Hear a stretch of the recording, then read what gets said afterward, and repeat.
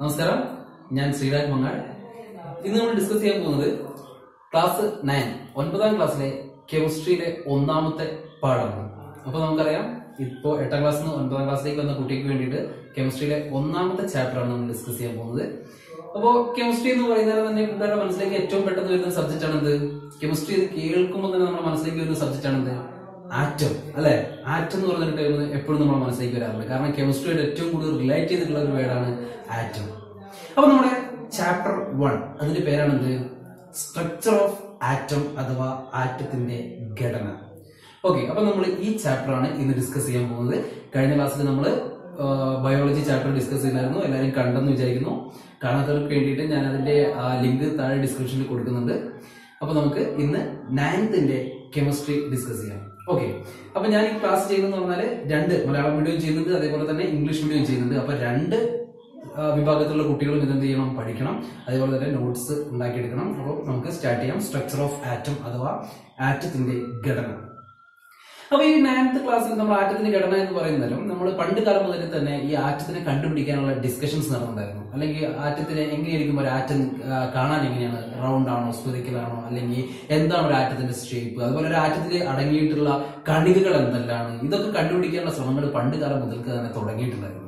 അപ്പൊ നമുക്കറിയാം, ഒരു ആറ്റം എന്ന് പറയുമ്പോൾ നമുക്ക് എന്താ പറയാ, ഒരു ആറ്റത്തിന് എക്സാമ്പിൾ പറയുമ്പോൾ നിങ്ങൾ പെട്ടെന്ന് ഓർക്കുന്നതായിരിക്കും ഹൈഡ്രജൻ, എച്ച്. അല്ലെ, എച്ച് എന്ന് പറഞ്ഞ ഒരാൾ. അല്ലെ, അപ്പൊ ഞാൻ വേറൊരു ആറ്റത്തിന് എക്സാമ്പിൾ വെച്ചിട്ടുണ്ടെങ്കിൽ നിങ്ങൾ ചിലപ്പോൾ പറയും നൈട്രജൻ. അതിന് നമ്മൾ എങ്ങനെ സൂചിപ്പിക്കാറ്? എൻ എന്ന് പറഞ്ഞ് സൂചിപ്പിക്കും. അല്ലെ, അപ്പൊ ഹൈഡ്രജൻ, നൈട്രജൻ ഇതെല്ലാം ആറ്റങ്ങളാണ്. അപ്പൊ എന്താണ് ഒരു ആറ്റവും അതേപോലെ തന്നെ മോളിക്യൂളും തമ്മിലുള്ള വ്യത്യാസം, അഥവാ തന്മാത്രയും തമ്മിലുള്ള വ്യത്യാസം? മോളിക്യൂൾ അഥവാ തന്മാത്ര, ആറ്റവും തന്മാത്രയും തമ്മിൽ ചെറിയ വ്യത്യാസമുണ്ട്. അല്ലെ, ഞാനിപ്പോ ഇവിടെ ബോർഡിൽ നിങ്ങൾക്ക് നോക്കിയാൽ കാണാം, ഞാൻ ഒരു എച്ച് അഥവാ ഹൈഡ്രജൻ എന്ന് എഴുതിയിട്ടുണ്ട്. അതിന് നമുക്ക് എന്ത് വിളിക്കാം? ആറ്റം എന്ന് വിളിക്കാം. ഇപ്പൊ നിങ്ങൾക്ക് നോക്കിയാൽ കാണാം, ഇവിടെ ഞാനൊരു H2 എന്ന് പറഞ്ഞ ഒരാൾ എഴുതിയിട്ടുണ്ട്. അതും ഹൈഡ്രജൻ തന്നെയല്ലേ? 2 ഹൈഡ്രജൻ അല്ലേ? അപ്പൊ എന്തായിരിക്കും ഇത് തമ്മിലുള്ള വ്യത്യാസം? നിങ്ങൾക്ക് നോക്കിയാൽ ഒന്നിൽ ഞാൻ വെറും എച്ച് എന്നാണ് എഴുതിയത്, മറ്റൊന്നിൽ ഞാൻ എന്താണ് എഴുതിയത്? H2 എന്നാണ് എഴുതിയത്. അല്ലെ, അപ്പൊ ഒന്ന് എച്ച്, രണ്ടാമത്തത് H2. അപ്പൊ ഇതിൽ ഞാൻ ഒരെണ്ണത്തിനെ ആറ്റമായിട്ടും മറ്റൊന്നതിനെ മോളിക്യൂളായിട്ടുമാണ് സൂചിപ്പിക്കുന്നത്. ആറ്റമായിട്ട് സൂചിപ്പിക്കുന്നത് ഏതാണ്? ആ സിംഗിൾ ആയിട്ട് നിൽക്കുന്ന എച്ചിനെയാണ്. സിംഗിൾ ആയിട്ട് നിൽക്കുന്ന ആളെ ഞാൻ എന്താ സൂചിപ്പിക്കുന്നത്? ആറ്റം എന്നാണ്. എന്നാൽ ഇവിടെ H2 എന്ന് എഴുതിയതിൽ നിങ്ങൾക്ക് നോക്കി കാണാം, എത്ര ആൾക്കാരുണ്ട്? 2 ആൾക്കാരുണ്ട്. അയാളെ നമ്മൾ വിളിക്കുന്നത് എന്താണ്? മോളിക്യൂൾ അഥവാ തന്മാത്രയാണ്. അപ്പൊ സിമ്പിൾ ആയിട്ട് എന്താ ആറ്റം, എന്താണ് മോളിക്യൂൾ എന്ന് വെച്ചാൽ നിങ്ങൾക്ക് ഒരു ഡെഫിനിഷൻ കിട്ടി. എന്താണ്? ഒറ്റയ്ക്ക് നിൽക്കുന്ന ആളാണെങ്കിൽ നമുക്ക് അയാളെ ആറ്റം എന്ന് വിളിക്കാം. ആറ്റം എന്ന് പറഞ്ഞാൽ എപ്പോഴും എന്തായിരിക്കും? സിംഗിൾ ആയിരിക്കും. മോളിക്യൂൾ അഥവാ തന്മാത്ര എന്ന് പറഞ്ഞാൽ അതിൽ മിനിമം എത്ര ആളുണ്ടായിരിക്കും? 2 ആളുണ്ടായിരിക്കും. അതുകൊണ്ടാണ് ഇവിടെ H2 എന്ന് പറഞ്ഞാൽ നിങ്ങൾക്ക് നോക്കി കാണാൻ 2 ആളുണ്ട്. അതുകൊണ്ടാണ് നമുക്ക് ആറ്റം എന്നല്ല വിളിക്കുന്നത്, തന്മാത്ര എന്നാണ് വിളിക്കുന്നത്. അപ്പൊ ആറ്റവും തന്മാത്രയും നമ്മളെ ഡിഫറൻസ് കിട്ടി. അപ്പൊ എന്താണ് ഒരു ആറ്റം എന്ന് പറഞ്ഞാൽ? ആറ്റത്തിന് നിങ്ങൾക്കറിയാം, റൗണ്ട് ഷേപ്പാണ് നമ്മൾ പഠിച്ചത്. അല്ലെ, അപ്പൊ ഈ ആറ്റത്തിനെ കുറിച്ചുള്ള ഒരു കണ്ടുപിടുത്തം നടത്താൻ വേണ്ടിയിട്ട് ആദ്യമായിട്ട് മുന്നോട്ട് വന്നിരുന്ന ഒരാളായിരുന്നു ജോൺ ഡാൾട്ടൺ. അപ്പൊ നമുക്ക് ആദ്യം 9ാം ക്ലാസ് പഠിക്കാനുള്ളത് ഡാൾട്ടന്റെ തിയറി, സിദ്ധാന്തത്തെ കുറിച്ചാണ്. അപ്പൊ ഡാൾട്ടൺ ആറ്റത്തിനെ കുറിച്ച് കുറച്ച് സിദ്ധാന്തങ്ങൾ തന്നിട്ടുണ്ടായിരുന്നു. പക്ഷെ അത് കണ്ടുപിടുത്തങ്ങളിലൂടെയല്ല. ആ ഡാൾട്ടൺ എന്ത് ചെയ്തു? ഒരു ആറ്റം ഏകദേശം ഇതുപോലെ ആയിരിക്കുന്ന കുറച്ച് പ്രവചനങ്ങൾ നടത്തി. അപ്പൊ ആ പ്രവചനങ്ങളാണ് നമുക്ക് ഇവിടെ പഠിക്കാനുള്ളത്. ഓക്കെ, അപ്പൊ നമ്മൾ ആദ്യമായിട്ട് പഠിക്കുന്ന 9th പഠിക്കുന്ന first topic ആണെന്ത്? Dalton's atomic theory അഥവാ ഡാൾട്ടന്റെ ആറ്റോമിക സിദ്ധാന്തം. അപ്പോൾ ആറ്റോമിക് സിദ്ധാന്തം ആവിഷ്കരിച്ചത് ആരാണെന്ന് PSCക്ക് ചോദിക്കാറുണ്ട്. അതേപോലെ തന്നെ നമ്മുടെ class 9th first first question ആയിട്ട് ചോദിക്കാറുണ്ട്, ഡാൾട്ടൺ ആറ്റോമിക സിദ്ധാന്തത്തിന്റെ ഉപജ്ഞാതാവ്. അല്ലെ, അപ്പൊ ആറ്റോമിക് സിദ്ധാന്തം കണ്ടുപിടിച്ചത് ജോൺ ഡാൾട്ടൺ. അപ്പൊ നമുക്ക് തുടങ്ങാം, എന്തൊക്കെയാണ് ജോൺ ഡാൾട്ടൺ പറഞ്ഞത്? മെയിൻ ആയിട്ട് ജോൺ ഡാൾട്ടൺ പറഞ്ഞത് 6 ടോപ്പിക്കുകളാണ്. ആ ടോപ്പിക്കുകൾ എന്താണെന്ന് നമുക്കൊന്ന് നോക്കാം. ഫസ്റ്റ് വൺ, ആറ്റം എന്തായിരുന്നു പറഞ്ഞത്? ആറ്റം എന്ന് പറഞ്ഞിട്ടുണ്ടെങ്കിൽ ഏറ്റവും ചെറിയ കണികയാണെന്നാണ് ജോൺ ഡാൾട്ടൺ പറഞ്ഞത്. ഏറ്റവും ചെറിയ കണിക. അപ്പൊ നമുക്ക് വേണമെങ്കിൽ ഫസ്റ്റ് പോയിന്റ്, നമ്മൾ ഓരോ പോയിന്റ് പറയാണ്. അപ്പൊ നമുക്ക് ഫസ്റ്റ് പോയിന്റ് പറയാം, matter is made up of minute particle called as atom. Matter is made up of minute particle called as atom. എല്ലാ പദാർത്ഥങ്ങളും നിർമ്മിച്ചിരിക്കുന്നത് അതിസൂക്ഷ്മമായ കണങ്ങൾ കൊണ്ടാണ്. അല്ലെ, എല്ലാ പദാർത്ഥങ്ങളും, നമ്മൾ ലോകത്ത് കാണുന്ന എല്ലാ പദാർത്ഥങ്ങളും നിർമ്മിച്ചിരിക്കുന്നത് സൂക്ഷ്മ കണങ്ങൾ കൊണ്ടാണ്. ആ സൂക്ഷ്മ കണങ്ങൾ നമുക്ക് എന്ത് വിളിക്കാം? ആറ്റം എന്ന് വിളിക്കാം. ആര് പറഞ്ഞു?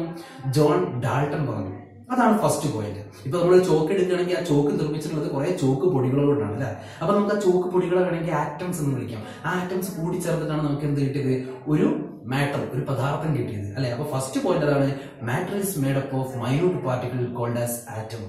എല്ലാ പദാർത്ഥങ്ങളും നിർമ്മിച്ചിരിക്കുന്നത് സൂക്ഷ്മമായ കണങ്ങൾ കൊണ്ടാണ്. അതിനെ ആറ്റം എന്ന് വിളിക്കാം. രണ്ടാമത്തെ പോയിന്റ് ജോൺ ഡാൾട്ടൺ പറഞ്ഞത്, ആറ്റത്തെ നിർമ്മിക്കാനോ നശിപ്പിക്കാനോ സാധ്യമല്ല. ഒരു ആറ്റത്തെ നമുക്ക് പുതിയതായിട്ട് നിർമ്മിക്കാൻ പറ്റില്ല. അതേപോലെ തന്നെ ആറ്റത്തെ നമുക്ക് എന്ത് ചെയ്യാൻ പറ്റില്ല, നശിപ്പിക്കാൻ പറ്റില്ല. അതേപോലെ ആറ്റത്തിനെ എന്ത് ചെയ്യാൻ പറ്റില്ല, വിഭജിക്കാനും പറ്റില്ല. നമുക്ക് കുറച്ച് ആറ്റത്തിന് രണ്ടെണ്ണാക്കാൻ പറ്റുമോ? ഒരിക്കലും പറ്റില്ല. അപ്പൊ ഈ പോയിന്റ് ആണ് രണ്ടാമതായി ഡാൾട്ടൺ പറഞ്ഞത്. എന്താ ഡാൾട്ടൺ പറഞ്ഞത്? Atom cannot be divisible. ആറ്റത്തെ വിഭജിക്കാൻ കഴിയില്ല. And neither can be created nor be destroyed. ഒരിക്കലും നമുക്ക് എന്ത് ചെയ്യാൻ പറ്റില്ല, നശിപ്പിക്കാനോ അതേപോലെ തന്നെ നിർമ്മിക്കാനോ സാധിക്കില്ല. ഇതായിരുന്നു രണ്ടാമത്തെ പോയിന്റ്. അപ്പൊ എന്താ രണ്ടാമത്തെ point? Atom cannot be divisible and neither can be created nor be destroyed. ആറ്റത്തെ നിർമ്മിക്കാനോ നശിപ്പിക്കാനോ സാധ്യമല്ല. മൂന്നാമത്തെ പോയിന്റ് എന്ന് പറഞ്ഞിട്ടുണ്ടെങ്കിൽ കുറച്ചും കൂടെ സിമ്പിൾ ആണ്. എന്തായിരുന്നു? ഒരു മൂലകത്തിന്റെ തന്നെ ആറ്റങ്ങൾക്ക് ഫോർ എക്സാമ്പിൾ H2 എന്ന് പറഞ്ഞ ഒരാളുടെ ആറ്റങ്ങൾ എന്ന് പറഞ്ഞാൽ രണ്ടാളും H2 രണ്ടാറ്റങ്ങളാണുള്ളത്. ഒരു ഹൈഡ്രജൻ മറ്റൊരു ഹൈഡ്രജൻ, രണ്ടാറ്റങ്ങളല്ലേ? അപ്പൊ രണ്ടും ഹൈഡ്രജൻ ആണ് അല്ലെ? ആ രണ്ടും ഹൈഡ്രജൻ ആയതുകൊണ്ട് രണ്ടാളെയും കാണാൻ ഒരേ വലുപ്പമായിരിക്കില്ലേ? ആ രണ്ടാൾക്കും ഒരേ സ്വഭാവമായിരിക്കില്ലേ? അതാണ് നമ്മുടെ ജോൺ ഡാൾട്ടൺ പറഞ്ഞത്. എന്ത്? ഒരു മൂലകത്തിന്റെ തന്നെ ആറ്റങ്ങൾക്ക് ഒരേ സ്വഭാവവും ഒരേ വലുപ്പവുമായിരിക്കും അല്ലെ? എന്താ പറഞ്ഞേ? Atoms of same element R identical in properties and size. Atoms of same elements R identical in properties and size. അപ്പൊ അടുത്ത പോയിന്റ് നിങ്ങൾക്ക് തന്നെ കിട്ടും. വ്യത്യസ്ത മൂലകങ്ങളുടേതാണെങ്കിലോ, ഞാൻ നേരത്തെ പറഞ്ഞ ഒരേ മൂലകത്തിന്റെ എന്നാണ്. എന്നാൽ വ്യത്യസ്ത മൂലകത്തിന്റെ ആറ്റങ്ങൾക്ക് ഫോർ എക്സാമ്പിൾ ഞാൻ H2 എന്ന് പറഞ്ഞ ആളെടുത്തു. H2 എന്ന് പറഞ്ഞ ആള് ഇതാ നീ ബോർഡിൽ നോക്കിയാൽ H2 എന്ന് പറഞ്ഞ ഒരാളില് രണ്ടാൾക്കാരെ നിങ്ങൾക്ക് കാണാം. ഹൈഡ്രജൻ ഉണ്ട്, ഓക്സിജൻ ഉണ്ട് അല്ലെ? അവർ രണ്ടാളും കാണാൻ ഒരേപോലെയാണോ? അല്ല. അതുകൊണ്ട് തന്നെ അവർ വ്യത്യസ്ത സ്വഭാവവും വ്യത്യസ്ത വലുപ്പമായിരിക്കും അല്ലെ? അപ്പൊ അതാണ് നമ്മുടെ അടുത്ത ടോപ്പിക് ആയിട്ട് പറയുന്നത്. നാലാമത്തെ ടോപ്പിക് ആയിട്ട് പറയുന്നത് atoms of different elements are different in properties and different in size അല്ലെ? അതായത് വ്യത്യസ്ത മൂലകങ്ങളുടെ ആറ്റങ്ങൾക്ക് വ്യത്യസ്ത സ്വഭാവവും വ്യത്യസ്ത വലുപ്പവുമായിരിക്കും. 4 ടോപ്പിക് നമ്മൾ പഠിച്ചു. അഞ്ചാമത്തെ topic, atom is the smallest particle that can be take part in A chemical reaction. അതായത് ഒരു രാസപ്രവർത്തനത്തിൽ പങ്കെടുക്കാൻ പറ്റുന്ന ഏറ്റവും ചെറിയ കണിക ഏതാണെന്ന് ചോദിച്ചാൽ അതിനൊരു ഉത്തരവുള്ളൂ, ആറ്റമാണ്. അപ്പൊ അതാണ് നമ്മുടെ അഞ്ചാമത്തെ point. Atom is the smallest particle that can be take part in A chemical reaction. ഒരു രാസപ്രവർത്തനത്തിൽ പങ്കെടുക്കാൻ പറ്റുന്ന ഏറ്റവും ചെറിയ കണികയാണ് ആറ്റം. അടുത്തത് ലാസ്റ്റ് ആയിട്ട് ഡാൾട്ടൺ പറഞ്ഞ ലാസ്റ്റ് ടോപ്പിക് ആണ് എന്ത്?